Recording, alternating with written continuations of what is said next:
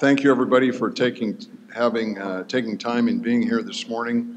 Under the circumstances, I think that the most appropriate way that we'll operate this morning is we will all stay masked throughout the space, unless you speak. Then you would, and then as soon as you're finished, if you would mask back up. I think we'll be able to operate safely in that manner. So I'd like to call the meeting of August 14, 2020 to order for the Board of Regents. Please call roll.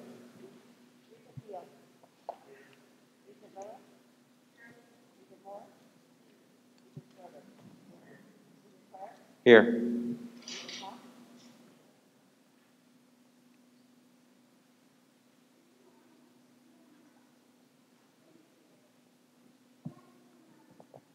Stacia, I'm not sure you're on.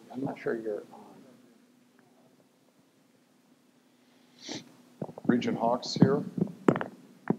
We're not hearing. When Jim leaned into the mic, we could hear him clearly. When he backed away, we could not. Regent Hawks? Here. You could see that. He said Said yes. Okay, sorry. Regent Kenny? Here. Regent O'Connor? Here. Regent Ferris? Here. Regent Pillen? Here. Regent Schaefer? Here. Regent Whites? Here. A quorum is present. Thank you. In your materials, you have a copy of the minutes from the meeting on June 26, 2020. I'd entertain a motion for approval. So moved. What's the passcode? Is there a second? Second. Are there any comments on the minutes or corrections? Hearing none, please call roll. Regent Miller? Regent Moore? Yes. Regent Schroeder? Regent Beal? Yes. Regent Hawks? Yes. Regent Kenny? Yes. Regent O'Connor? Yes. Regent Ferris? Yes. Regent Pillen? Yes. Regent Schaefer? Yes. Regent Whites? Yes. Regent Clare? Yes. The motion is passed. Thank you. In compliance with the Nebraska Open Meetings Act, the board has posted a copy of the act near the welcome table at the top of the stairs behind you. We'll move into kudos. Kudos is a long-standing tradition within the Board of Regents, a very, very special way to say thank you, thank you, thank you to all the public servants of the University of Nebraska, staff, and for the extraordinary work that they do. We unfortunately aren't able to have our kudos recipients attend in person. However, we certainly can continue to honor the longstanding tradition. So we will have our first kudos recipient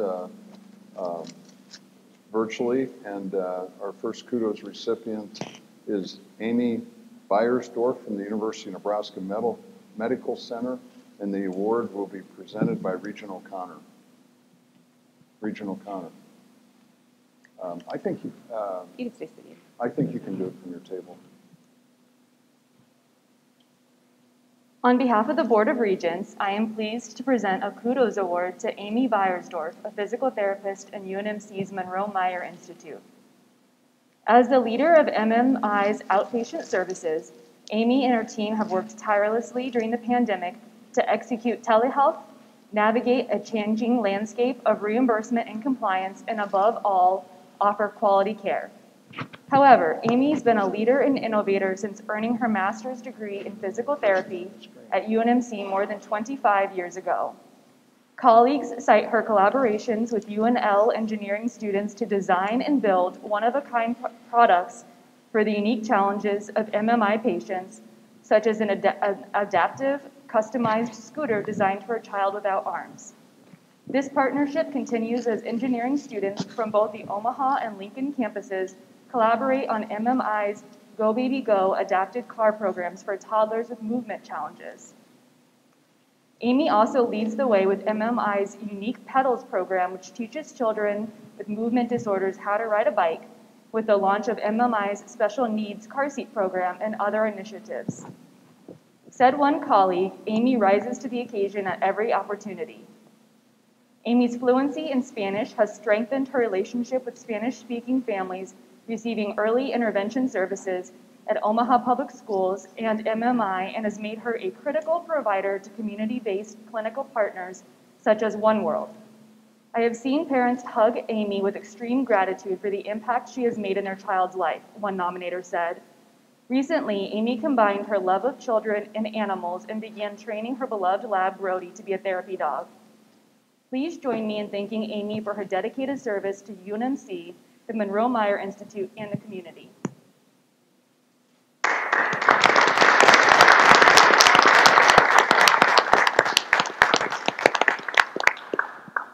Congratulations, Amy, and thank you, Regent O'Connor. Regent Kenny will present the Kudos Award to Kristen Case from the University of Nebraska at Omaha. Regent Kenny. Good morning. The Board of Regents is pleased to present the Kudos Award to Kristen Case, Community Liaison for the Service Learning Academy of the University of Nebraska at Omaha. Kristen goes above and beyond to bring the metropolitan mission to life to UNO. Realizing it's something that takes time and patience, she works tirelessly to create authentic partnerships between UNO faculty and the community organizations. Last year, she worked on approximately 125 community organizations to develop 208 service learning courses at UNO. This is a record number of service learning courses offered at UNO and simply would not have been possible without Kristen's work. Kristen co-teaches and mentors students in multiple programs at UNO. Through her own creativity and strong community relationships, Kristen has created a rigorous curriculum that connects students with internship opportunities that are meaningful and, in some cases, life-changing. Kristen is not only dedicated to UNO students, also serves her colleagues in the UNO campus in significant ways. She's a member of the Staff Advisory Council and one of the first cohorts and trainers of the Microaggressions Training Group. Kristen also worked with the service learning team to provide strong implicit bias and equity work. More recently, she has accepted the opportunity to serve in the first lead diversity cohorts for individuals interested in addressing diversity, inclusion, and equity in their work. Outside UNO, Kristen recently was named the first ever female board chairman of Omaha Home for Boys, which serves as a mentor for young leaders and trainer for the Nonprofit Association of the Midlands. Please join me in thanking Kristen for her commitment to the community and UNO.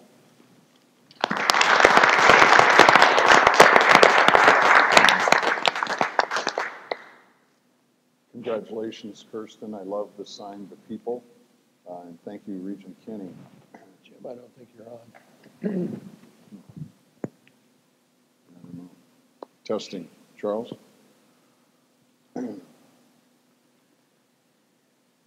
Next is Thomas McCargill from the University of Nebraska-Lincoln is our next recipient, and Regent Miller will make the presentation. Regent Miller. The Board of Regents is pleased to present a Kudos Award to Thomas McCargill, Agricultural Research Technician in the Department of Animal Science at the University of Nebraska-Lincoln. Tom began his service to UNL in 1988 and has had a profound effect on the research program in swine nutrition and molecular genetics. According to Philip Miller, professor of animal science, vigilant observations of animal behavior and health are paramount to conducting successful feeding studies, and Tom's ability and willingness to help others and put in the extra effort is noteworthy. Because Tom lives at the University Swine Research Unit, he handles all weather-related emergencies, including snow removal, power outages, and wind damage to buildings, as well as general unit surveillance. Tom routinely takes time away from his duties to assist other employees, which is especially helpful when technicians and students from Lincoln are at the unit collecting data. Jeff Perkins, Swine Unit Manager, writes, Tom is an enthusiastic employee who looks to achieve accurate information and data collection for the research projects and works with fellow coworkers to ensure that protocols are being followed and accurate data is being recorded. Dr. Roger Johnson, Professor Emeriti in the Department of Animal Science, recalls hiring Tom as a research technician and watching him grow and develop into one of the department's most trusted and reliable employees. Much of the research in genetics and physiology of reproduction requires daily observation. Tom has become the resident expert in ensuring those measurements are done daily and recorded exactly according to protocol. His good work continues to support new and ongoing ideas and experiments. Other coworkers, faculty, and former supervisors have noted that if you need a get it done and done right person, Tom is the man to get on the job. He has become an essential member of the swine production and research group. Last winter, when the swine unit was staffed at 30%, Tom put in a lot of extra hours to keep the unit running and maintain exceptional animal care. When the farm manager was absent, Tom stepped up and ensured the farm kept working at peak efficiency. Tom has always been a team player, finding the most efficient ways to accomplish any task at hand.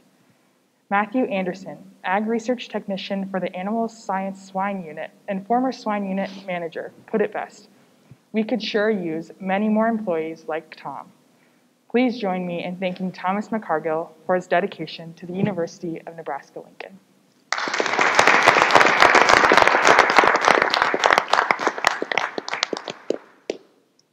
Congratulations, Thomas, and thank you for all your work. Sharon Kofed from the University of Nebraska at Kearney is our next recipient, and her award will be presented by Regent Beal. On behalf of the Board of Regents, it is my pleasure to recognize Sharon Kofed, Library Curriculum Associate at UNK's C.T. Ryan Library. Born and raised in Omaha, Sharon came to UNK in 2001 on a Regents scholarship. She earned her Bachelor of Science in Speech Communication and her Master of Arts in English with emphasis in literature. While earning her degrees, Sharon was employed as a student worker in the same library she's worked in since 2010. Sharon's responsibilities involve working with patrons to find necessary resources, stewardship of various collections housed within the curriculum department, including collection development and publisher contacts, maintaining online themed lists of materials for use by the UNK community and organizations across the country, and providing general assistance to the university community. Colleagues describe Sharon as dedicated, innovative, upbeat, and always willing to lend a hand. She enjoys going above and beyond. For example, Sharon instituted story time at UNK's Child Development Center, where she assists in the selection of books to read to the children, and then curates selections of similarly themed books for later enjoyment. When COVID-19 interrupted normal procedures, Sharon responded by providing story time via Zoom, and when Page University came to campus, Sharon oversaw library hour reading, games and puzzles center, and instituted challenges that kept interest high. Beyond her library responsibility, Sharon serves on reader committees for the Nebraska Golden Sower Award, is a volunteer teacher at her church, is the primary caregiver for her mother, and uses her skills as a seamstress and crafter to make items to help those in need, such as scarves for the Special Olympics. Sharon is a recipient of the UNK Employee Achievement Award and was a member of the library staff chosen for the Teamwork Excellence Award. For her consistently exceptional contributions to the university, we're proud to honor her today with the Board of Regents Kudos Award.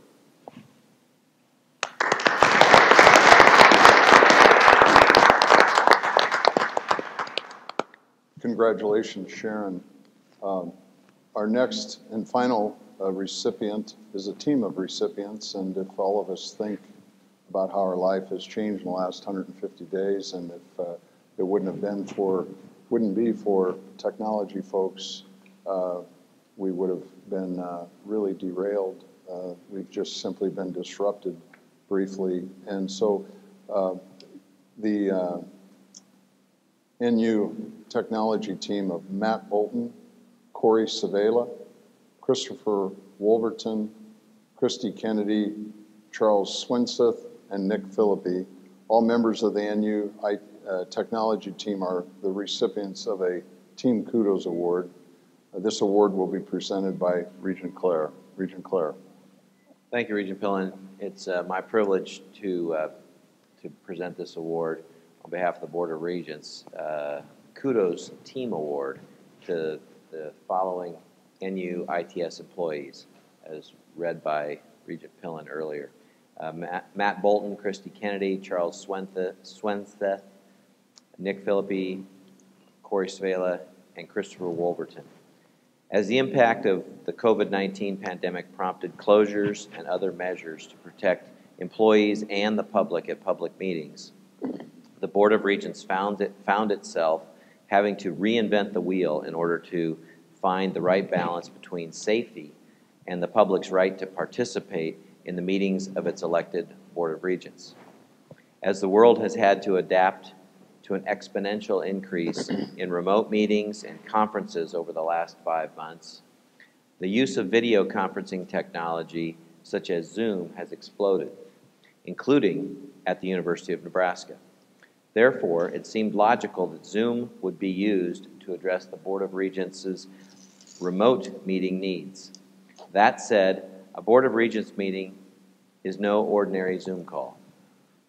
This team of NU ITS employees found ways to provide cybersecurity for our meetings, coordinate the integration public commenters and kudos recipients into the meeting at the right juncture, make sure the speakers and the board members' video squares were streamed onto one page, and get the mics muted and unmuted on cue.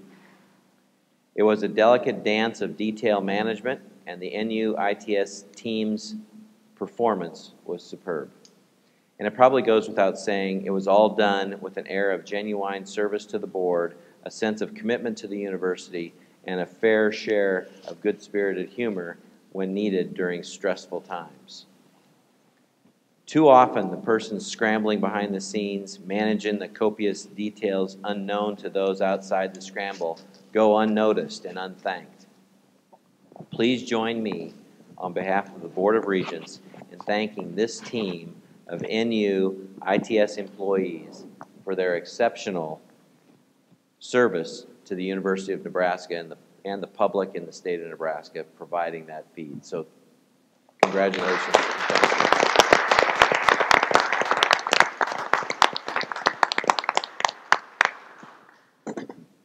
Thank you, Regent Claire.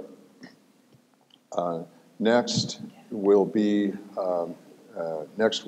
I'll introduce President Carter to go over his five-year strategy plan. Before I do that, there'd be two things I'd like to, one would be for our colleagues, that if all of you, I will ask each of you, if you would like, give you the opportunity to make a few comments after President Carter presents this strategy. The other, this is a big deal. I would ask if we could all make sure our phones are turned off, our laptops are turned down, that we stay zeroed in and focused on the next 25 minutes. It's our future, it's critical. So with that, President Carter, I know from day one, you and your team started zeroing in and focusing on the future. Everybody is, and some of the things have changed, but the horizon's still staying the same.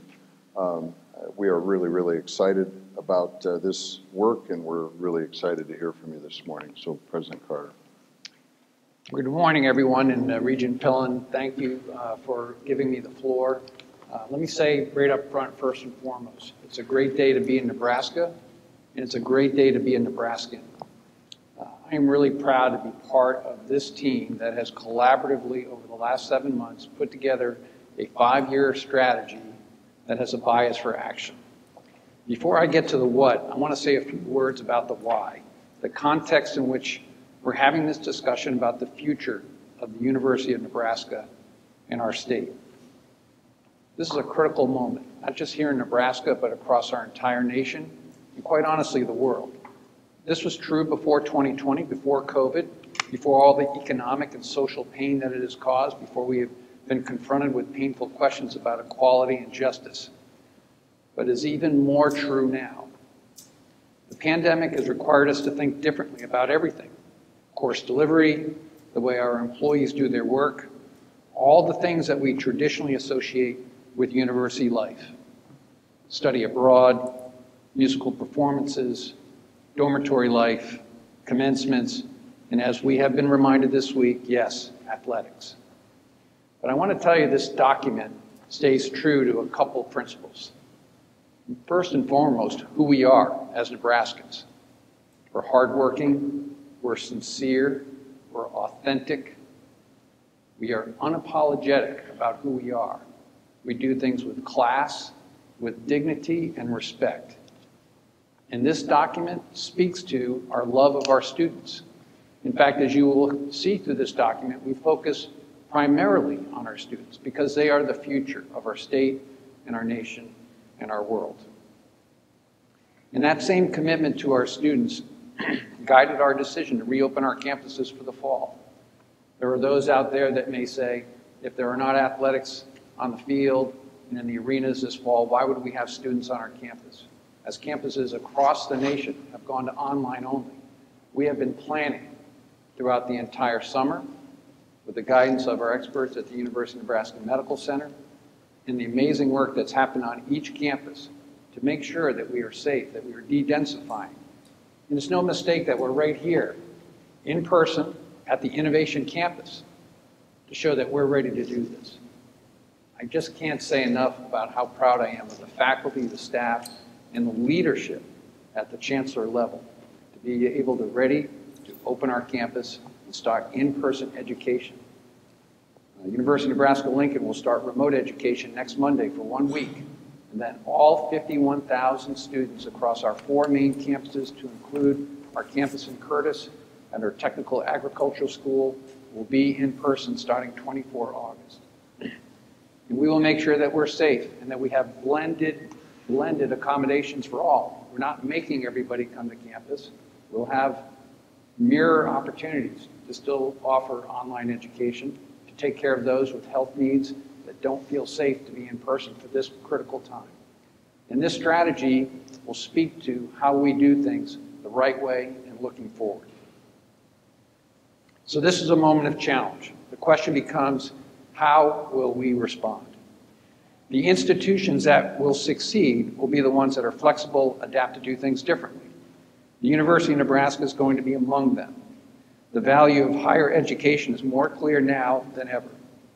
The future will be all about how we provide new and creative pathways, provide that education and all the benefits it accrues to the people of our state. And it is in this context that we set about creating a 5-year plan for growth and success of our university, a plan to define who we are, what we are going to become, and how we're going to get there. Now, as you are sitting there at your table, and you will notice online today on our University of Nebraska website, there is actually a document. It's a physical, readable document. It's very simple, and it's intended for everyone to read. This is a dynamic document. It's written with the idea that it is living and breathing and can change and be flexible as we go forward. And it has a bias for action so that we can get things done as Nebraskans. Before I get into the details, I do want to thank the 28-member team of faculty, staff, and students that helped guide this process. Their names are in the back of the 5-year strategy plan.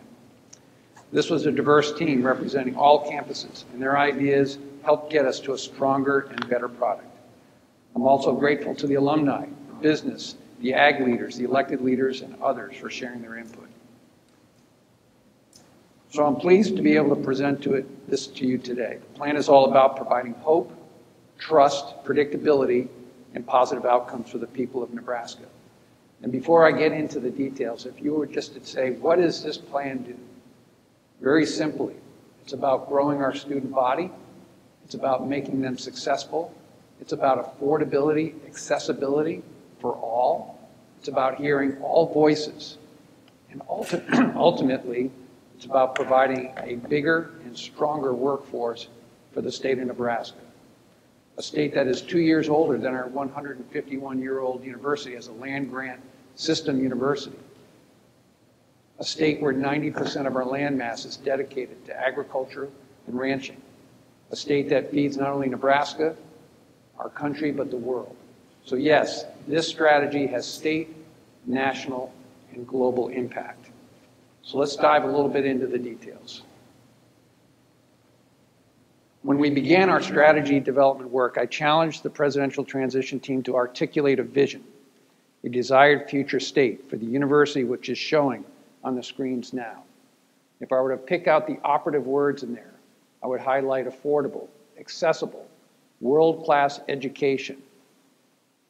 I would also highlight where we intend to be leaders and some of the things that we already do. These are the 21st century challenges: water and food security, infectious disease, rural community vitality, national and cybersecurity, and early childhood education. These are just some of the elements that we do and will continue to do and be world leaders. The University of Nebraska was founded on the principle that higher education should be accessible to all. That principle is as important today as it was more than 150 years ago, with a college degree increasingly recognized as a vital pathway to individual and economic prosperity. Cost must not be a barrier for any qualified Nebraskan student or any out-of-state students to attend the university.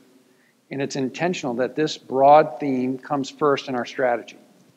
Strategies in this area include, as you have seen us launch since April 17th, Nebraska Promise, a tuition-free education for families with an annual income less than $60,000. As you know, Nebraska Promise was successfully launched, as I just said, in April, and we will invest pilot funds in student support services so that not only do we get these students in our front door, but we will make them successful on our campuses to ensure these students stay on pace for degree completion. Evaluating all university-imposed costs for students and limiting increases to the greatest extent possible. Yes, we're in an economic crisis, and yes, our behavior in the past would initially be to increase tuition rates, but that's not what we've done in this case. We have not passed on our economic losses to our students. We have frozen tuition for fiscal years 21-22 and 22-23, and we've even decreased our online tuition rates. We'll continue to invest in efforts like open education resources, OERs, which create free or low-cost digital course materials and save our students money. We are adopting a true 4-year undergraduate graduation guarantee. This is not just getting to a higher graduation rate. This is about putting our money where our mouth is. When the Board of Regents adopted the 120-hour undergraduate degree cap in 2011, degree plans were developed to guide students to 4-year graduation. Under this new concept, if a student follows their 4-year degree plan and an administrative barrier of any kind, such as course scheduling, stands in the way, the university will cover the cost of tuition beyond year 4. We're shifting the university's undergraduate tuition model from a per credit per cost to block basis. Shifting to a block credit model allows a student to complete 12 to 18 credit hours at the same block rate. Block tuition has become a higher educational standard and incentivizes 15 to 18 credit semesters, leading to an on-time or early graduation. And finally, in collaboration with Governor Ricketts and the K-12 Commissioner, Matt Bloomstead, I intend to re-engage the Nebraska P16 initiative, bringing together partners from K-12, the university, state colleges, private and independent colleges, and supporting entities to implement strategies to reach our statewide higher education attainment goal. We'll work to strengthen pathways to include transfers from community colleges, other colleges, as well as adult learners to maximize accessibility to a University of Nebraska education, including ease of transfer between modality, between online and on-campus and institutions. Now, as I said, Nebraska's workforce needs are urgent and growing. Our state will have more than 34,000 annual openings in high-skill, high-demand, high-wage, sometimes known as H3 jobs in the years ahead. And the needs exist across the state. Demand for more engineers, internet technology professionals, nurses, teachers, physician assistants, and other professionals is acute. And of course, the university will lead in supporting the backbone of Nebraska's workforce and economy, agriculture, by educating the next generation of farmers, ranchers, scientists, and others who will help feed a growing world. We're excited to award the Nebraska Career Scholarship introduced by Governor Ricketts and included in the recent budget passed by the Nebraska legislature. The Nebraska Career Scholarship Program will provide $2 million in scholarships to high-achieving students in STEM and healthcare programs to students, and is one example of a partnership we're pursuing to bolster graduates in high-need areas. Further, we know the number of students graduating from Nebraska high schools as well as across the entire nation over the next 10 years will be stagnating. The university already enrolls a good number of Nebraskans. About 80% of all college-bound Nebraskans come to the University of Nebraska. The best way we can grow our population and workforce is through recruitment, and more importantly, retention of non-resident students. To do this, we will be announcing today the launch of a non-resident scholarship program. This will be focused individually on each campus. Each chancellor will be empowered to enact how they will attract out-of-state students. As I think about this, if I was a student living in any state outside of Nebraska, and I was thinking about attending a non-state from my home state university and paying a tuition rate of $50,000, I want them to take a good look at Nebraska. You can come here under this scholarship program and attend one of our 4 campuses for less than 1/5 that cost. And we will provide you internships, a 4-year graduation guarantee, reduced student debt, and a job here in the state of Nebraska. Finally, the value of education rests in the ability to obtain a good job upon graduation, have the skills to succeed, and the holistic ability to adapt through one's lifetime and career. With our close linkages to the business community and ability to be agile, we can create a nation-leading model in post-graduation success. A growing, thriving university depends on the voices, the ideas, and the success of all members of our community. We must be a university for everyone, a place where diverse backgrounds and ideas are welcomed and celebrated, where robust dialogue is encouraged, and where we are intentional and transparent in exploring how we can be a better place to learn, work, and study. And this is more than just a bunch of words. We have to have a bias for action in evaluating and improving our culture. That will include honest assessments of our success and areas for improvement, where there are gaps, like between UNL and UNMC faculty salaries and their peers, which have been a challenge for too long. We will put action plans in place to better support our talented faculty, staff, and students. I also want to give a special thanks to the Faculty Senate presidents who came together as a group and brought forward a set of excellent action items for us in the diversity and inclusion space. We will be incorporating these ideas into our plan, and I'm very appreciative of their work. Partners make the difference. We cannot be successful alone, and we will invest our time in cultivating partnerships that will advance our work between campuses, with donors, and alumni. Elected leaders are higher educational partners, and with all Nebraskans. I think that's your phone. We also cannot be all things to all people.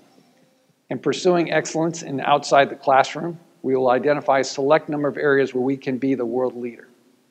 We will have discipline in our investment and engagements, focus on areas that matter to Nebraska and where we have deep expertise. As I said in our vision, these areas include water and food security, infectious disease, rural community vitality, national and cyber security, early childhood education. We are already very, very good at these areas, but we'll become even better.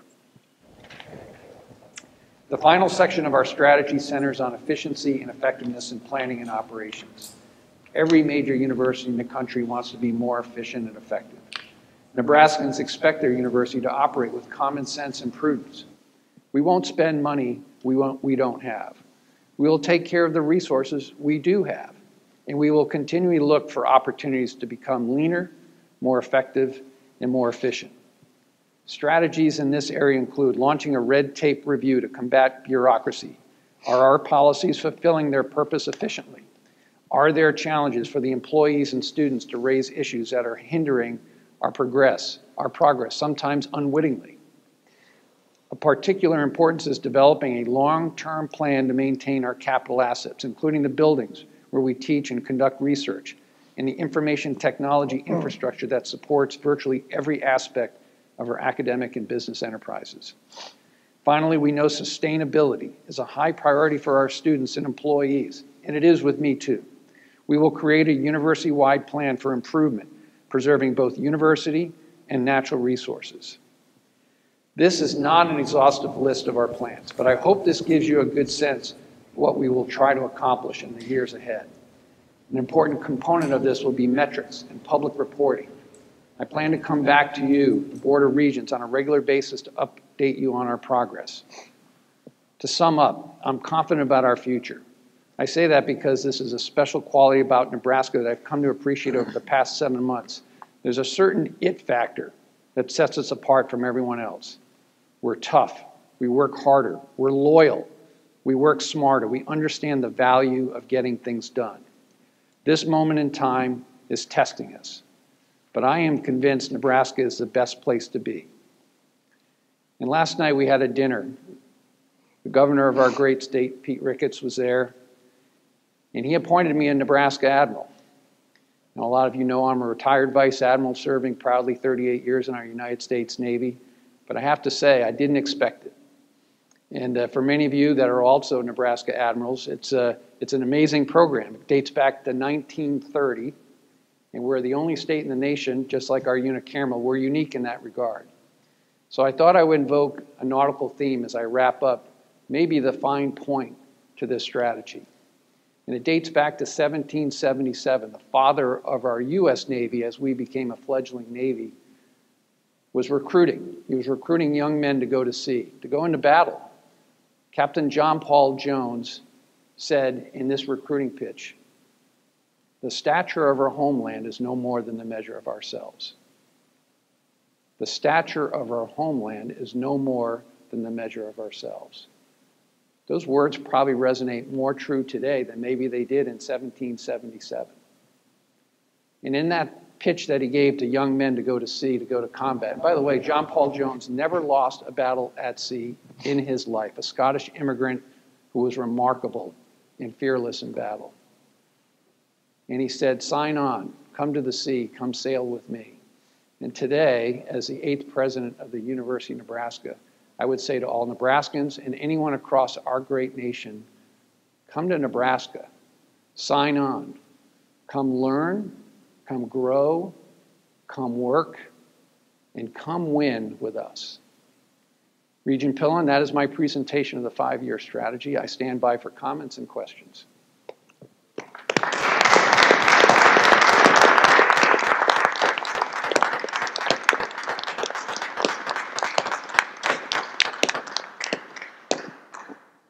Thank you, President Carter. Extraordinary work by you and your team. Let's start with it being so student-focused. Let's start with our student regents. Regent Miller. Thank you. Sorry, I just want to check my mic's still on. I do appreciate all the work that went into this and the diverse group of students, faculty, staff, and community members that helped you in guiding this. I do have one question, or maybe just want a little bit more elaboration on the note on the last talking about efficiency and effectiveness. Can you tell me more about the university-wide sustainability goals, what those will look like, who will help you decide them, and what you have as a vision for implementing those on all of our campuses? I think I heard all of the points of your question, Regent Miller. If I understand your question, it's about our desire to become more ergonomically as well as energy efficient. That's the question? Yes. So the strategy right now focuses on what we can do internally as a university first, looking at ourselves, zero emissions, reducing our own carbon footprint. There are other elements of what we do as a university that are tied to some of our investments in which we manage. We are going to be taking a close look at that as we go forward. So there'll be a lot more detail about that and how we look at how we're going to be more energy efficient as a university, looking at ourselves first. Okay, thank you. Regent Beal. Thank you, Chairman. I have no questions, but I'd like to thank you, President Carter, and the committee that put a lot of time into this. I think it goes a long ways to show the prioritization of students. I'm reminded of the governor's remarks about growing Nebraska. And I'm appreciative that you realize that growing Nebraska starts with retaining and attracting talent into the state. And I think this strategy does just that. And so, once again, thank you for your hard work on this initiative. Thank you, Regent Moore. Yeah, thank you so much. I really appreciate this entire plan and the student-centeredness of it. And I know we're giving access to a lot of students that probably wouldn't have access before. And so with that, what's the real plans for like retention?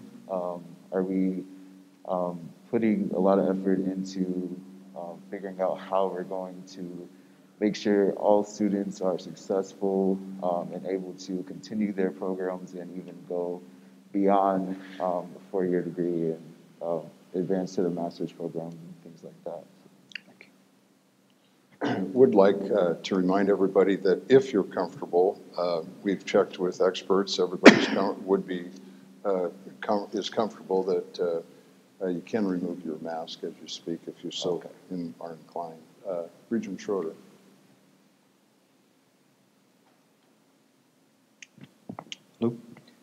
Thank you, President Carter. I have no further questions, but that was an excellent presentation, and thank you as well. I look forward to the next steps in the years ahead. Thank you. Regent O'Connor. I just want to share that I think one of the most impressive and critical parts of this plan is the focus on making education accessible and creating opportunities for young people. I find a lot of hope in that, and it's challenging and sometimes a little bit scary to be a young person with student debt, wondering if you're going to be able to get through your university program and start a career and be able to go through all the young parts of your life, like buying a house and starting a family. And I think that this should be a really hopeful sign for our young workforce that's starting their lives. And I think that our university and our state's focus on allowing young people to move forward is very, very impressive. And I applaud you and your transition committee because I think that this is an excellent 5-year plan. So thank you for your hard work. Regent Weiss.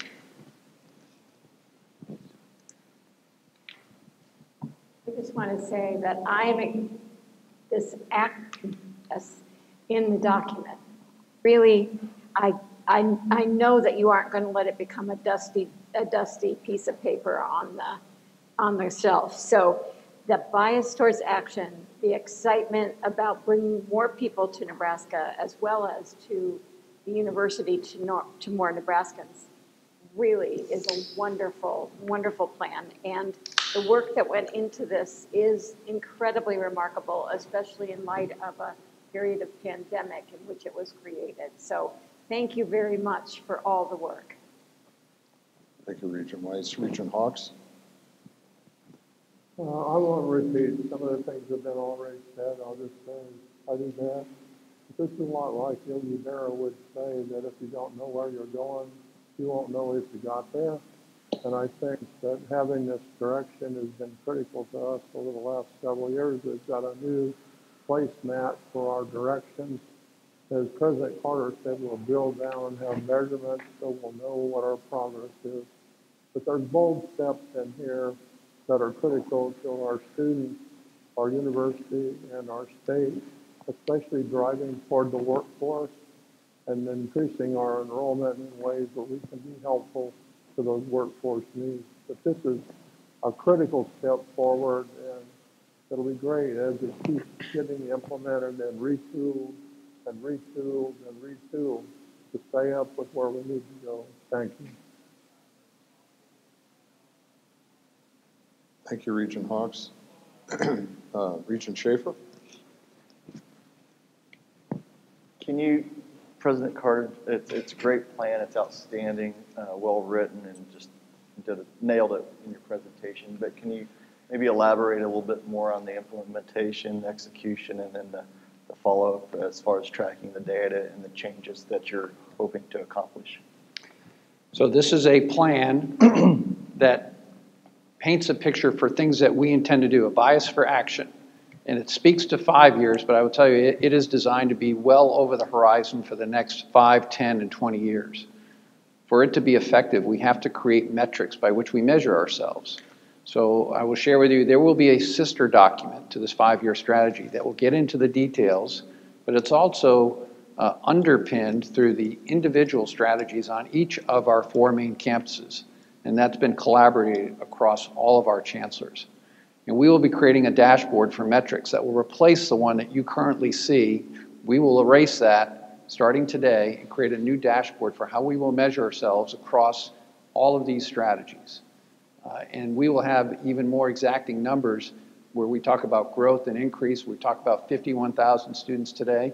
I would tell you that I'm comfortable articulating that we'll grow to 60,000 students, maybe not by the 5-year point, but by the 10-year point. We will start to track that. We'll start to look at our graduation rates. We'll start to look at what our post-secondary rate education is across our entire state, which is part of that P16 initiative. And we'll look at the student success and how we grow our workforce. So this will be a heel-to-toe complete review of how we grow our state and how we make an impact on our nation. And we will use real metrics to measure ourselves. Thank you. Regent Ferries. Well, I've been looking forward to this since the search committee had the discussions with Ted, and one of his standout comments was his desire to put together this type of a document to launch his presidency here. Strategic plans sometimes are written just for the purpose of being able to say, we have one. And it never gets off the shelf after it's written. I think the thing that makes this different is that it is focused on action, moving forward, getting it done. I think there's a relationship somewhere between you and Larry the cable guy. Get her done. And I think that's the goal in here, and that's one of the most exciting parts of this, is that there are practical ideas articulated here already for how we're going to start to launch it, and we'll look forward to those metrics that are coming. But thank you. Well done. Thank you. Regent Clare.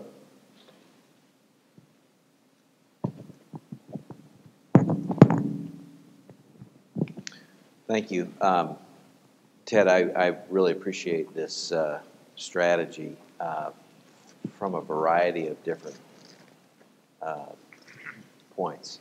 And I'm going to start with the point of this state. I am so proud, and it's so awesome to hear you talk about, as Nebraskans, here's how we live our lives. Here's how we adapt. Here's how we put in an honest day's work. Because we are a great state. We've got tremendous work ethic, tremendous ethics, tremendous integrity, honesty. We're a great state. Then you combine that greatness with our K-12 system and your relationship with Matt Bloomstead. And the K-12 system provides a tremendous education to young people. And then what happens is, a lot of times those young people leave our state. So these young people that have grown up with this high integrity, high work ethic, high character background leave our state to go to college, and then they get a job out of state, and so they end up staying out of state. So all that we've done is create these tremendous young people, raise them with integrity and character and honesty and all the other values, and then they leave our state, and then in effect what they do is they make other states better. So I love the fact that what you're doing is saying, we're going to aggressively pursue those people, those kids from in our state. We're also going to offer opportunities. I'm especially thankful for the out-of-state program as it relates to the legacy. Yes. A lot of my friends left our state because they couldn't find a job. So they've got a tie. They've got a grandparent that perhaps a parent that's still here. So this legacy program enables us to attract those kids back. And then once we get them back, then we've got this great partnership with the state. We've got this great partnership with businesses. And that enables us to work with them, with those young people and our other partners to enhance their opportunity to transform their lives and offer them opportunities right here in this state. And why is that important? We have 60,000 jobs available right now in our state. And if you look at it closer, the estimates I think are even up closer to 80,000 because it's maybe not a vacancy of a job, but boy, it'd be nice to have that person in this job. And then the estimates are, if we don't do something in our state, there's another 17,000, I believe, that are retiring in the next 10 years, just through normal attrition. So now you're close to 100,000 jobs. What would 100,000 families do in transforming our state? What would those do to the different communities throughout our state? And this strategy works hand in hand with what the governor and the legislature and all different communities are doing. And so I love the fact, and again, your naval background, I love all oars in the water at the same time, everybody pulling in the same direction. So thank you very much for your work and for your partnership, not only within our 4 campuses and 5 with Curtis, but also with the state and with the private sector as well. Thank you, Regent Clare. Regent Kenny. Thank you, Chairman. President Carter, as I sit here and think about this, I think it's a monumental feat that you got it done. With everything that happened, you got it done. But what I reflect upon is, many things will be constant through this and through time, but what if we'd hired you a year earlier? How much would this have changed the way it was written about if you wrote a year ago? Things have become so dynamic now on how we deliver education, how we conduct business. How do we prepare for that? Things are going to change. And I think this gives us the ability to address that. And that's kind of exciting that we're way ahead of the curve, I believe, and commend you and the committee for great work. Some of the things will be constant through education and things you have to improve on, but we have the ability now to look at the things that need to change and change fast. And it starts here. Regent Kenny, I'd like to, first of all, just commend you for picking up on something that's so critical in the strategy. And it's the basic question, did COVID-19 write the strategy, or did we write it before COVID-19? And the answer, and you bring up a great point, we wrote much of this strategy before the pandemic really struck home. And through the pandemic, through all the dynamics that we had to deal with, the change in modality of dealing with a remote education, what COVID-19 did nothing more but validate the principles that are in this document. So to your point, if we had written this a year ago, I would tell you the principles would be all exactly the same. Some of the elements of delivery of education, which have to change and will change, higher ed is realizing that now, those are more at the operational, maybe the tactical level of how we bring education.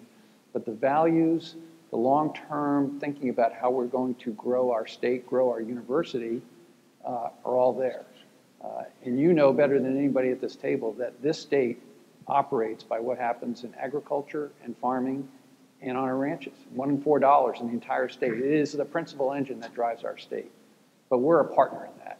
And how goes agriculture in the state, so goes the university. And that is completely in line with what we've written here. So thank you for bringing that up. It's a fantastic point. Thank you, Regent Kenny and President Carter. I think the last comment might be appropriate to say that the great news about a strategy that the entire team, when we talk about John Paul Jones and we talk about you saying, come to Nebraska, sign on, I think now is the opportunity for all of us to sign on, roll our sleeves up, and make strategy happen. And the future is extraordinarily bright. Thank you very, very much. Next for the meeting, we will move on to public comments. The standing rules of the board provide that any person or persons may appear and address the Board of Regents on an item that are not on the agenda. If any individual provides the corporate secretary with 24 hours notice, in addition, anyone desires to speak on matters on the agenda at this meeting, regardless of notice, may do so. Each person or persons so wishing to speak will be given up to 5 minutes to make remarks. Public comment will be limited to a total of 30 minutes this morning. We've been contacted by 2 individuals who wish to speak on a topic not on the agenda. When your name is called, please come forward, identify yourself, complete the sign-in sheet if you have not yet done so, and you'll have 5 minutes to address the board.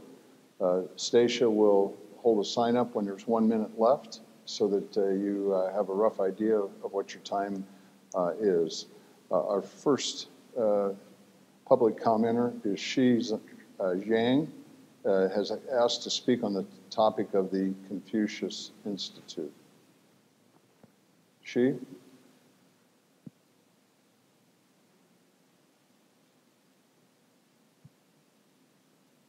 Okay. We'll not seeing Xi, we'll move on to the next speaker. Ivy Harper has asked to speak on the creation of an NU Independent Citizen Oversight Board and administrative salaries. Ivy.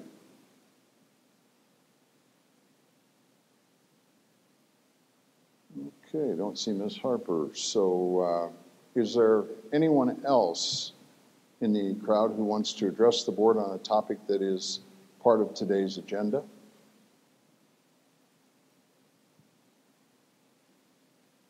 Okay, not seeing anyone. We will declare the public comment period closed. I now declare the opportunity closed. On behalf of the board, I wish to thank everybody for being here. It's now time to consider the consent agenda. The consent agenda on our board materials is indicated its name. It's moved and voted on as a group of action items as opposed to the administrative agenda where we have items considered and discussed individually. With that said, unless one of my colleagues on the board wishes to consider any of these items in the administrative agenda, I'd invite a motion to approve the consent agenda. Moved by Regent Kenny. Is there a second? Second. Second by Regent Ferries. Please call roll. Regent Moore. Yes. Regent Schroeder. Yes. Regent Beal. Yes. Regent Miller. Yes. Regent Kenny. Yes. Regent O'Connor. Yes. Regent Ferris. Yes. Regent Pillen. Yes. Regent Schaefer. Yes. Regent Whites. Yes. Regent Clare. Yes. Regent Hawks. Yes. Motion passes. Thank you. I would now ask President Carter to guide us through the administrative agenda. Thank you, Regent Pillen.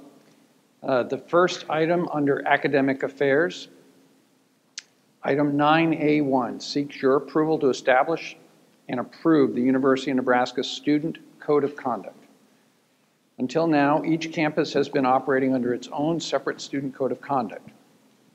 In today's environment, where students often take courses on multiple campuses, both online and in the classroom, it has become increasingly important to have a single, uniform code for students to rely upon, regardless of what campus or campuses they are attending. Our student affairs offices have been working together over the past year to produce a single code of conduct to serve the entire university system. Student and faculty leadership groups have been engaged in this process, and I think we have a good final product that creates greater consistency across our campuses. This proposal has been reviewed by the Academic Affairs Committee. I thank the university-wide team for their good work, and I recommend this item for your approval. Is there a motion to approve? So moved. Moved by Regent Clare, second by Regent Schaefer. Motion on the floor. Any comments?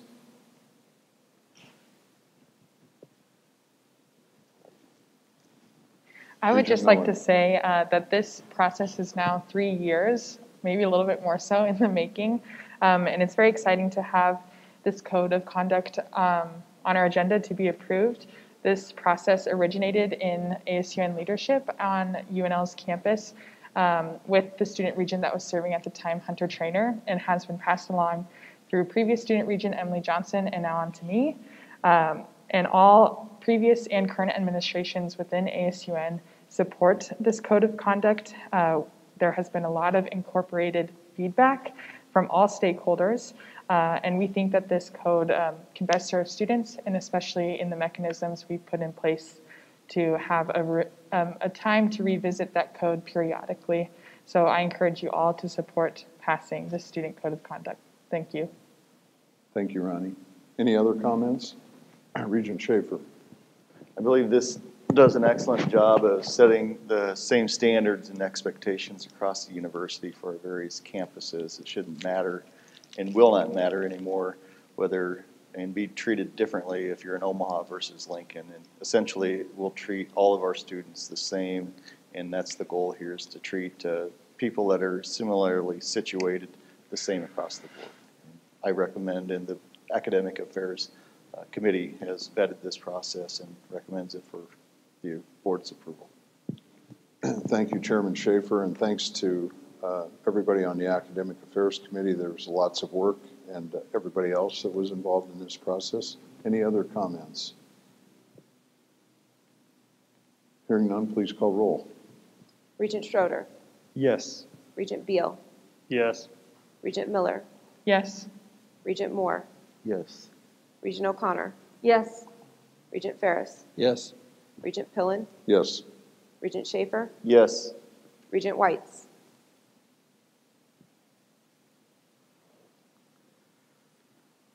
Yes. Regent Clare, Regent Hawks, Yes. Regent Kenny. Yes. Motion passes. Thank you. Item 9A2 seeks your approval to amend Regents Policy 2.1.8 related to sexual misconduct and to repeal Regents Policy 5.3.3 procedures for student sexual misconduct complaints. As all of you know, in May, the U.S. Department of Education released new regulations on how colleges and universities covered by Title IX, including the University of Nebraska, must investigate and adjudicate reports of sexual misconduct. Institutions were told that we needed to have the new regulations in place by this day, August 14th. So we put together a university-wide committee to review our current policies and to make the necessary updates. The committee was made up of more than 30 students, faculty and staff from all 4 campuses to include our Title IX offices, Student and Academic Affairs, Human Resources, and other stakeholder groups. The committee has worked under a rapid timeline to bring us into compliance. We appreciate, and I want to say personally, appreciate their good work. This is an area that we have to get right. We have a fundamental commitment to providing a safe and inclusive environment for all members of our university community to learn and work. As part of that commitment, we are continually working to prevent and address all forms of sexual misconduct and harassment on our campuses. Title IX officers are already working to educate their campus communities on the policy updates, and we will continue to evolve our practices to make sure that we get this right. These amendments have been reviewed by the Academic Affairs Committee, and I recommend their approval. Thank you, President Carter. Is there a motion? Moved by Regent Kenny, a second? Second by Regent Schaefer. Comments?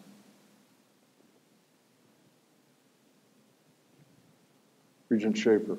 Again, and President Carter touched on this, and we addressed this in academic affairs, but there's probably not a more paramount responsibility to the university than when our citizens across the state and nation entrust us with their students, especially these young women and men that come here to the university. The expectation is that we're going to take care of them, and that's at the forefront. Even before education comes taking care of the individual student, and I think this goes a long ways toward doing that. We're staying up to date with the current Title IX changes, and I think this is something that we need to be vigilant on. We've had some speakers here in the past, and in addressing this going forward, I think it's always something where we need to constantly be looking at ourselves as to how can we be better in this area. And so with that, I would recommend its approval. Thank you, Regent Schaefer. Please call roll. Regent Beal, Yes. Regent Miller, Yes. Regent Moore, Yes. Regent Schroeder, Yes. Regent Ferris, Yes. Regent Pillen, Yes. Regent Schaefer, Yes. Regent Whites, Yes. Regent Clare, Regent Hawks, Yes. Regent Kenny, Yes. Regent O'Connor. Yes. Motion passes. Item 9A3 seeks your approval for a revision to Regents policy with respect to non-resident tuition scholarships. Currently, in order for non-resident undergraduate freshmen to qualify for tuition, such scholarships, such students must, in addition to meeting all other admission requirements, 1, be ranked in the upper 25% of their high school class, or have scored a 23 or higher on the ACT or the SAT equivalent. Two emerging national trends make it necessary to revise this policy. First, many high schools are eliminating class rank. Second, due in large part to the pandemic, ACT and SAT tests taking has plummeted among high school students across the country. Therefore, it is recommended that Regents policy be revised to add a third option to achieve eligibility for such scholarships. That third option being a minimum cumulative high school grade point average GPA of a 3.0 or higher.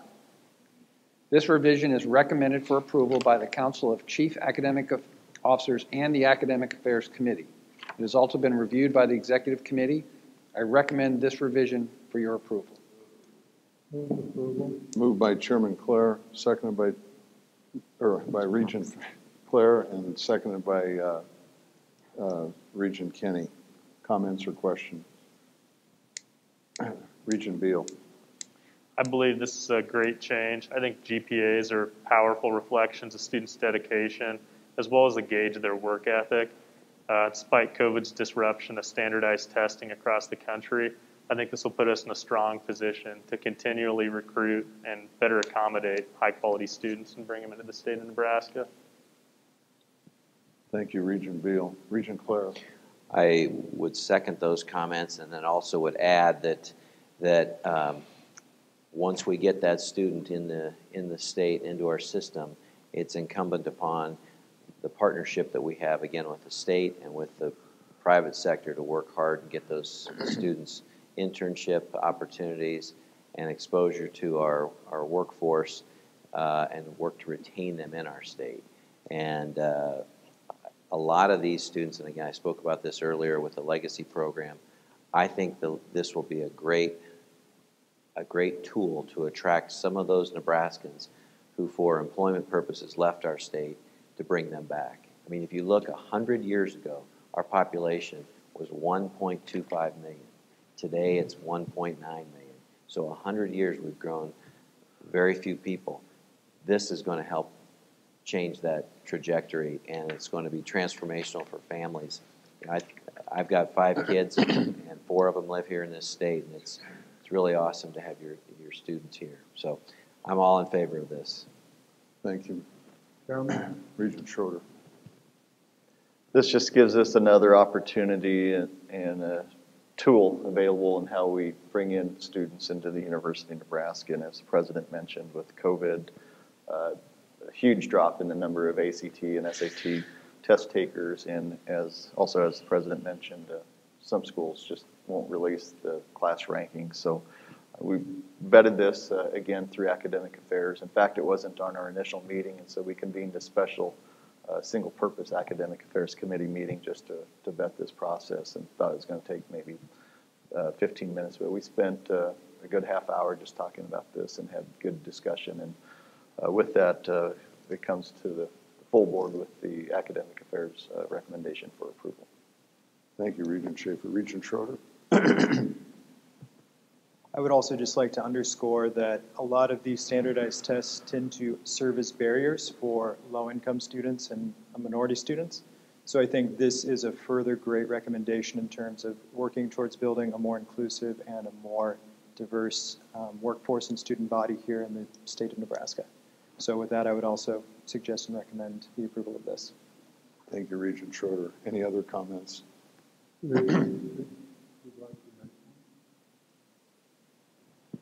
I'm sorry. Regent Hawks, did you have a comment? Yes.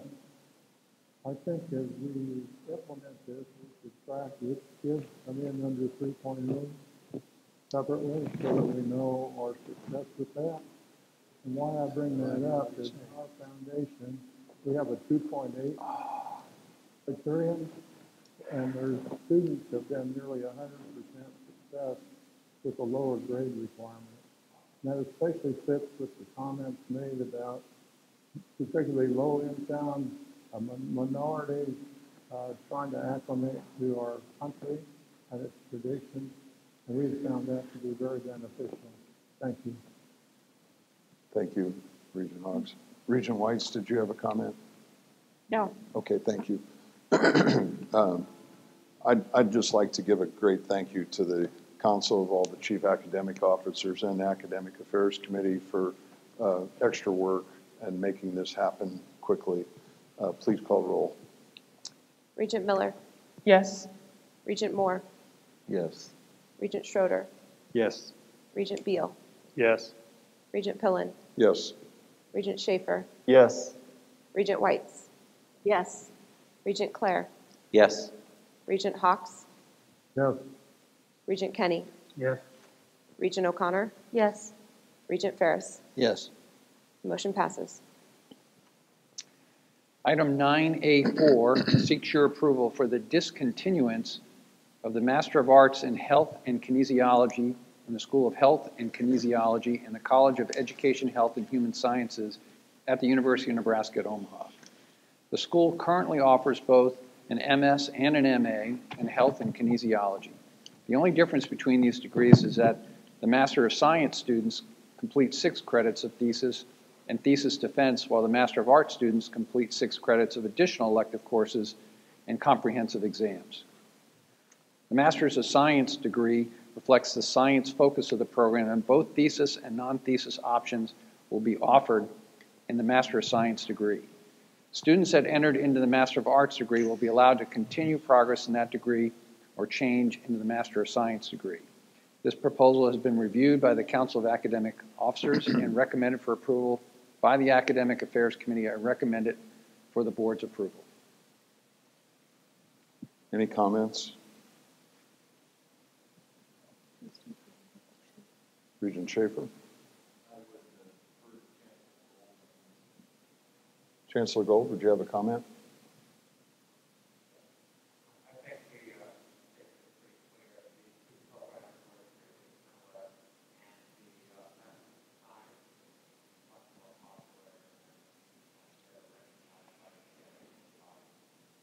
What we will do is create 2 optional tracks within the Master of Science degree to accommodate the different group of students' needs. I recommend approval. Thank you. Seeing none other, please call roll. Excuse me. Oh, I'm sorry.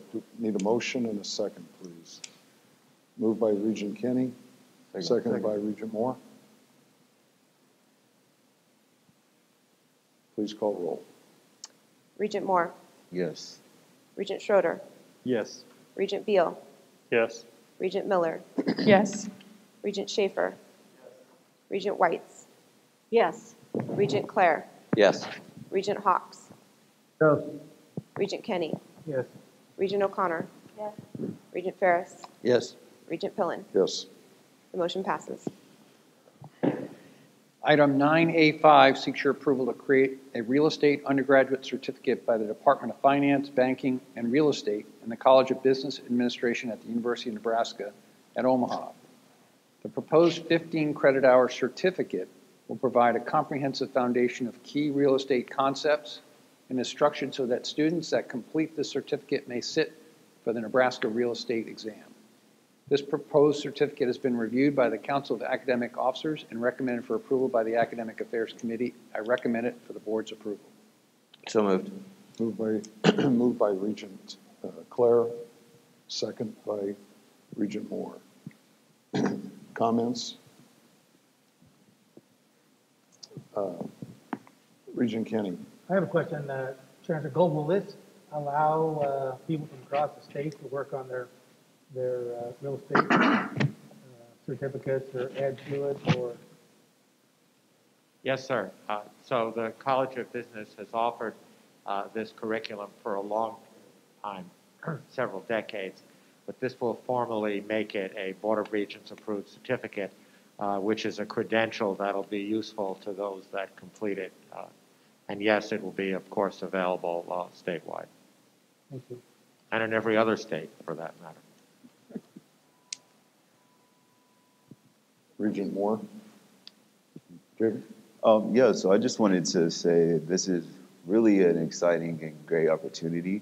I know it's existed, and I think a lot of students weren't aware of it, but I think it just opens up a lot of doors for the non-degree seeking students and non-traditional students to have an opportunity to explore real estate and get a certificate without, seeking a degree. So I think it's really a great opportunity. Thank you. Regent Schaefer. Really one of the better value adds that we can provide here at the university, especially through the various business colleges. And I would encourage that this be something that we explore across all campuses.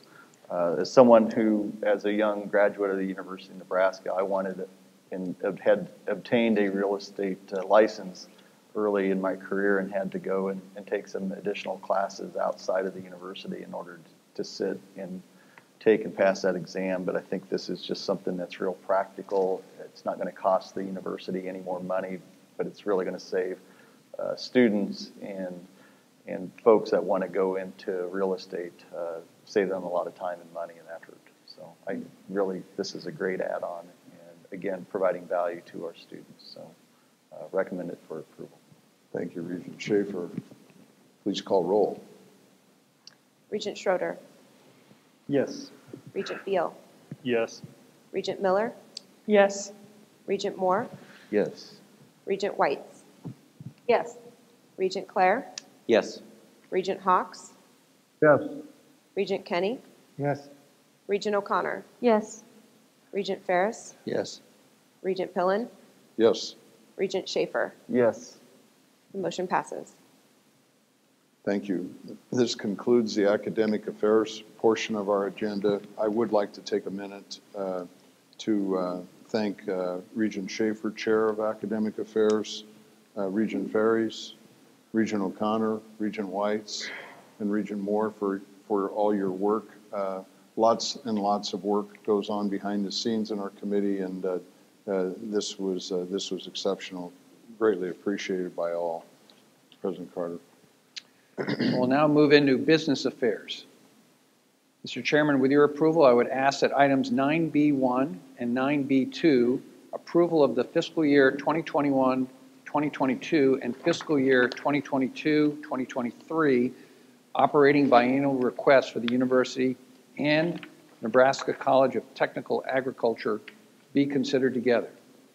As we discussed in our June meeting, COVID-19 has created fiscal challenges, enrollment unpredictability, and other uncertainties for colleges and universities around the country. The university's biennial operating budget request is a continuation of the 3-year plan discussed in June to address these challenges, but also position ourselves to emerge in a position of strength for future growth and success. The proposed request prioritizes affordability and access for Nebraska students, limits spending growth to basic operations, and creates long-term opportunities to invest in campus and system-wide priorities like student success, faculty salaries, diversity and inclusion, and facility maintenance. Key elements of the request, the consensus result of months of work by university leadership, include a requested 2% annual increase in state support in the next biennium plus increases for the Nebraska Career Scholarships and state-imposed expense increases. This modest increase reflects the university's commitment to being a good partner to the governor, Appropriations Committee Chairman John Stinner, and the legislature as they work through fiscal challenges at the state level. As we outlined in June, $43 million in permanent state-aided spending cuts across the system over the next 3 fiscal years. My office will lead this effort, with the university's central administration office taking a 10% budget cut, while each chancellor is currently leading their campus-specific budget reduction processes.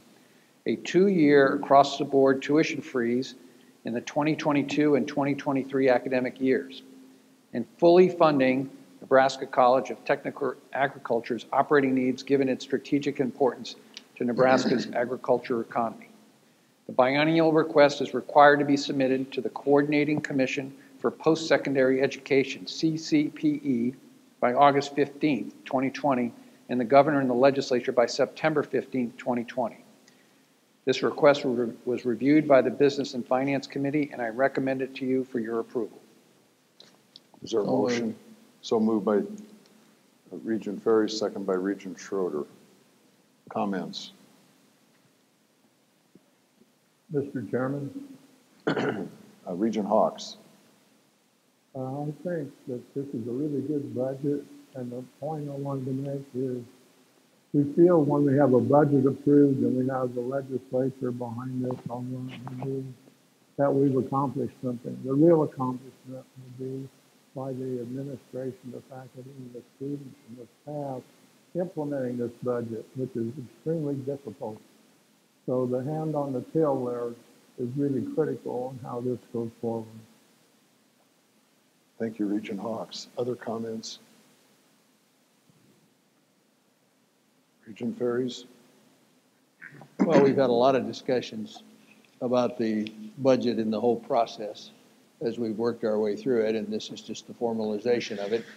We would have done it earlier, but things just did not lend itself to a meeting ahead of today.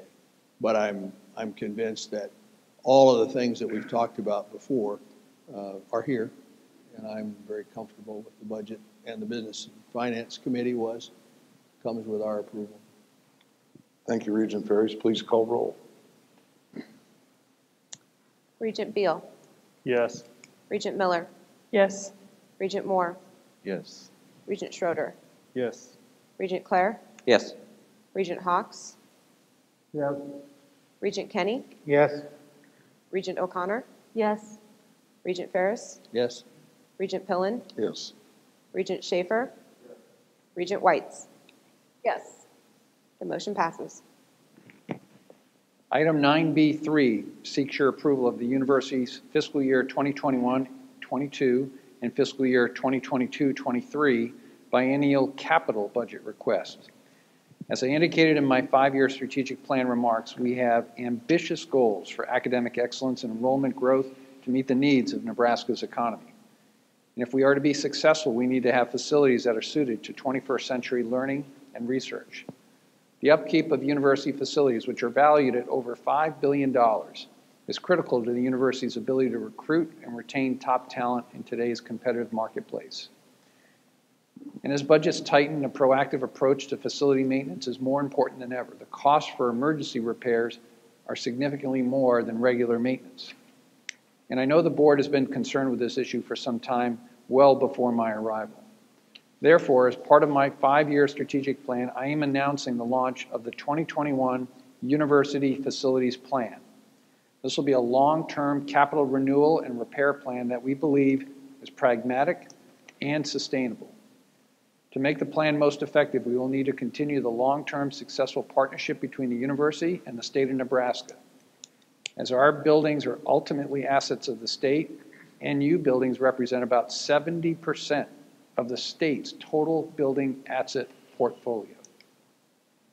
Key elements of the facilities plans include, first, your approval of the proposed 2021-23 biennial capital request, which would ask the governor and the legislature to provide $2 million of funding in fiscal year 2021 and 22, and an additional $4 million in fiscal year 22-23 for deferred maintenance projects. I and the chancellors have already committed to matching these amounts one for one with dollars from the university operating budget. And our facility teams are finalizing a list of projects that would be undertaken with these funds. This includes everything from roof replacements, concrete repairs, electrical upgrades, and fire and life safety enhancements. Second, we intend to have discussions with the governor, Senator Stinner, and other policymakers about the potential of extending the existing $11 million annual capital appropriation through 2050 so the long-term renewal plans can be developed.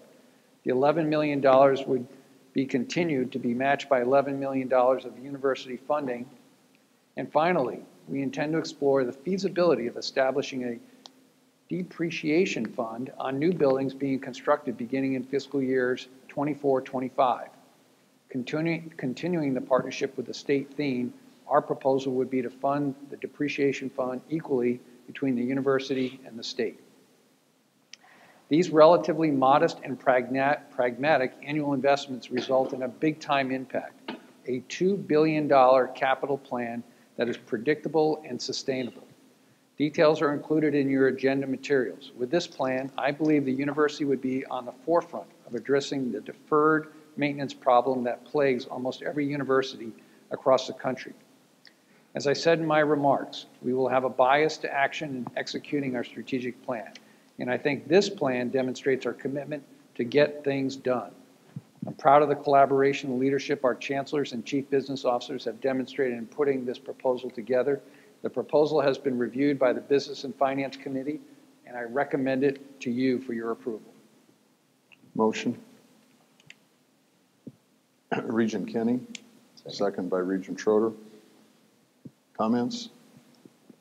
Mr. Regent Chairman? Beal. As we saw a few years ago with the bursting of a water line in one of UNK's Campus Creek housing facilities, I want to say that I realize how critical it is that we not defer maintenance on buildings across our campuses. I appreciate this is thoughtful, and I couldn't support the initiative more. Thank you, Regent Beal. Other comments? Mr. Chairman? Mr. Chairman? Regent Hawks. And if you could speak up just a hair more in there, we could maybe hear you just a little clearer, Regent Hawks. Thank you. With my control unit. Maybe I'll fix this thing and hang it right here. Okay, Does that work better? go ahead. Thank you. How's this work? There you go. That's good. Much better. Off my jacket. I think this is a good plan, better than we've historically done, but we should not pat ourselves on our back. We're falling farther behind, and where we're being maybe a little more aggressive than other institutions, that's not particularly helpful in light of the problems they have. But if we look at the $5 billion value, an appropriate amount of maintenance and depreciation would be at least 2%. Could be as high as 3 or 4, but 2%. And if at 2% on the $5 billion, we'd have $100 million a year going toward deferred maintenance. The real problem is we can't get enough money currently to do this, but this should always be in our targets as we're insufficient. We're doing as good as we can, but we have an insufficient plan, and we should not compliment ourselves with the plan that we have because it needs to be better, and I think President Carter has seen that already. Thank you. Thanks, Regent Hawks. Regent Hawks' points are really, really important because we have fallen behind, and the old cliche of kicking the can down the road with our money of our facilities, so a lot of work. And I might add that Regent Hawks brings a great point about getting too excited, slapping our hand on our back. If anybody wants to start getting a long arm and reach around, slapping the back, Ted, your strategic plan does not allow time for that, so that's pretty exciting. Other comments? Regent Ferris, Chair of Business and Finance. Well, I think I would echo what Howard just said and what Ted said in his presentation. It's another one of those projects that you think you need to approach it, but we just haven't gotten it done. And so this, and don't believe that this is going to solve all the problems, but it gets us moving in the right direction at a good time, and we can form a good partnership with the state here, and I think we can get at it. So it comes with the recommendation of Business and Finance that we approve the project. Thank you, Regent Ferries. Please call roll. Regent Miller, Yes. Regent Moore, Yes. Regent Schroeder, Yes. Regent Beal, Yes. Regent Hawks, Yes. Regent Kenny, Regent O'Connor, Yes. Regent Ferris, Yes. Regent Pillen, Yes. Regent Schaefer, Yes. Regent Whites. Yes. Regent Clare. Yes. The motion passes. Item 9B4 seeks your approval for the university's Information Technology Services Unit to borrow up to $16.5 million from the university's internal loan program to purchase IT infrastructure equipment. As many of you may think immediately, as I said in the strategy, we would not spend money that we don't have. So when we come to the Regents to talk about borrowing money, it's not to just borrow money, it's an investment for the future that has to have return on investment. In February, the Board of Regents approved an agreement with Data Vision LLC and Gov Connections Incorporated to provide equipment and related services for campus backbone and data center network solutions. As indicated in February, these agreements will realize savings estimated to exceed $15 million. The university has negotiated additional savings by purchasing the equipment upfront. Over $6 million in additional savings and professional services will be provided to the university, including implementation support, dedicated on-site engineers, and staff training. To take advantage of this opportunity, the university's Information Technology Services ITS team intends to borrow up to $16.5 million from the university's internal lending program to fund the equipment purchases. This is another great example of savings and efficiencies achieved by our new debt strategy, and kudos to the board and the business and finance team for establishing the internal lending program last year. The proposal was reviewed by the Executive Committee and the Board of Regents, and I recommend it to you for your approval. Motion moved by Regent Kenny, second by Regent Ferries, second by Regent Beal. Comments? Mr. Chairman? Regent Hawks? This is a great project. I have a couple comments I would like to make. I made them in committee. I think we need to analyze. Howard, if you could hold your mic up closer, it'd really be helpful. Thank you. Okay. It should be as good as I can get unless I swallow it. It helps. Thank you. Okay, sorry about that. I think we should analyze doing the other half at the same time. There's usually a lot of synergies of doing that.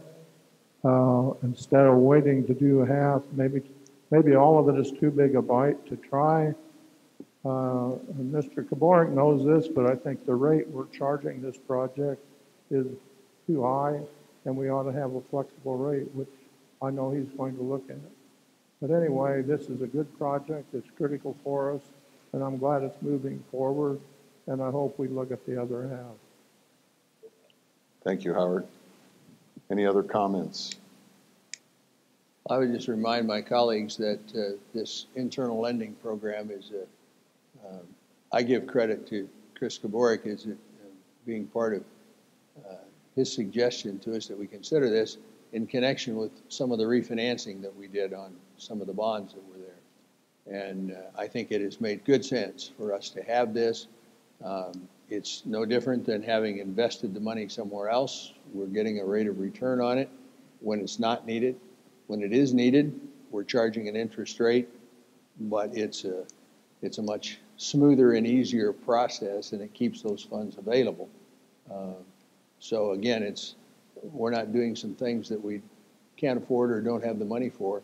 We just have them in a more functional and efficient position by having the internal lending program. So Business and Finance was in favor of getting that program established in the first place, and certainly recommending the approval of this. This comes to the board because of the amount that's here. It has to have board approval. Thank you, Regent Ferries. Please call roll. Regent Moore, Yes. Regent Schroeder, Yes. Regent Beal, Yes. Regent Miller, Yes. Regent Kenny, Regent O'Connor, Regent Ferris, Yes. Regent Pillen, Yes. Regent Schaefer, Regent Whites, Yes. Regent Clare, Regent Hawks. Yes. The motion passes. Item 9B5 seeks your approval to increase the budget on Whitson Hall renovation and Wigton Heritage Center project at UNMC. Through the generosity of the private community, a $748,000 increase is proposed to expand on the previous support of digital exhibit space. These exhibits will share UNMC's story and history through the McGugin Library's vast special collections, artifacts, and rare books. This is an entirely privately funded item, and we can't thank the donors enough for their ongoing public-private partnerships that enhance our university. The budget increase has been reviewed by the Business and Finance Committee, and I recommend it to you for approval. Motion, please. Moved by Regent Clare, seconded by Regent Ferris. Regent Ferris, would you just mind reminding the board on why this is before us as far as the process of a project once a program statement? Well, once we have a request to make a change, if the amount of the change is sufficient, then it has to be reviewed by Business Affairs, which it has been done, and then it needs to come to the board. And it's in that no-brainer category because we're funded entirely here by private funds. And the Chancellor has promised us that we're going to get this project totally done. You've been hearing about it in various pieces since 2017. And so it's probably about time that we wrap it up. But every one of the things that have happened along the way have been positive and have added to the project, and we're grateful to the private sector for funding it. Thank you, Regent Ferris. Any other comments? Chancellor Gold, thank you. Well, Regent Ferris, I'm really pleased to tell you that the McGugin Library is going to open on Tuesday of next week. But I would just point out to the Regents and to the others that this started out as an $18 million state-funded project. And by the time we are finished, we will probably have raised close to another $18 million in private money to enhance this project. It's yet another amazing example of a public-private partnership through the University of Nebraska. And we're very proud of this project. But thank you for egging us on. Well said. Thank you, Chancellor Gold. Seeing no other comments, please call roll. Regent Schroeder, Yes. Regent Beal, Yes. Regent Miller, Yes. Regent Moore, Yes. Regent O'Connor, Yes. Regent Ferris, Yes. Regent Pillen, Yes. Regent Schaefer, Regent Whites, Yes. Regent Clare, Regent Hawks, I think we should approve this if Jeff already spent the money. Yes. Regent Kenny. Yes. Motion passes. Item 9B6 seeks your approval for various change orders on the Monroe Meyer Institute MMI renovation project. To be clear, these change orders have no impact on the project's overall budget.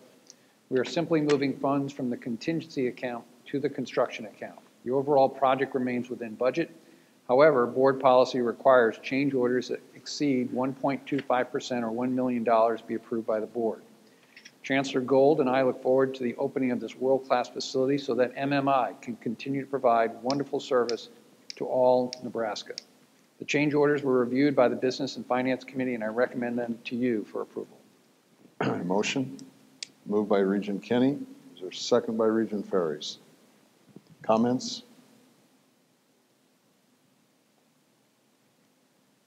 Hearing none, please call roll. Regent Beal, Yes. Regent Miller, Yes. Regent Moore, Yes. Regent Schroeder, Yes. Regent Ferris, Yes. Regent Pillen, Yes. Regent Schaefer, Yes. Regent Whites, Yes. Regent Clare, Regent Hawks, Yes. Regent Kenny, Yes. Regent O'Connor. Yes. The motion passes. The last item up for vote is item 9B7, seeks your approval to dispose of UNMC property located at 521 South 38th Avenue in Omaha. And as we went through the 5-year strategy this morning, and I didn't cover every single detail that is in the document, one of the key elements in our efficiencies is looking for opportunities to monetize land that we do not use and capabilities that we as a university do not use. And this fits right in that category. Acquired by the Board of Regents in 2009, this property was previously utilized as office and meeting space. However, after an assessment by UNMC, this property has been deemed excess in regards to UNMC programming needs. The cost of upkeep and maintenance on this property continues to increase. Therefore, UNMC has determined that selling the property is the best course of action at this time. UNMC intends to use a real estate broker to help execute the transaction. This item was reviewed by the Business and Finance Committee, and I recommend it to you for your approval. Motion, please. Motion, please. Moved by Regent Kinney, seconded by Regent Schroeder. Comments? Seeing none, please call roll. Regent Miller, Yes. Regent Moore, Yes. Regent Schroeder, Yes. Regent Beal, Yes. Regent Pillen, Yes. Regent Schaefer, Yes. Regent Whites, Yes. Regent Clare, Regent Hawks, Yes, and Jim, I'd like to speak a minute after this vote, before you close on. Regent Kenny, Yes. Regent O'Connor, Regent Ferris. Yes. Motion passes. Thank you. This concludes the business affairs portion of our meeting, and would certainly like to thank Chairman Ferris of Business Affairs Committee, Regent Miller, Regent Hawks, and Regent Kenny for all their work. And Regent Hawks, please. I know we do kudos at the beginning, but on behalf of Barbara Whites and myself, I want to give kudos to the UNO team for making this really work for us. We've got a lot of black boxes, and they've been in here working hard adjusting mine because you were having difficulty with it. But anyway, they've really been attentive. It's been very professional and extremely helpful, and we both want to thank them, if I can speak for Barbara. Yes. Howard, you can speak for me, but I'm also very grateful, and it's been amazing. Thank you, and there should be no reason why we can't continue to operate this way if that is everybody's pleasure. President Carter. Under the for information only, there are 5 items related to the strategic framework and the dashboard indicators. Obviously, those dashboard indicators will be looking for change metrics as we implement the 5-year strategy. There are also numerous reports for your review. On behalf of the board, accept those reports. Thank you, President Carter. There being no further business, if there's no objections, this meeting will stand adjourned. Thank you all for everybody being here and all your work. Thank you.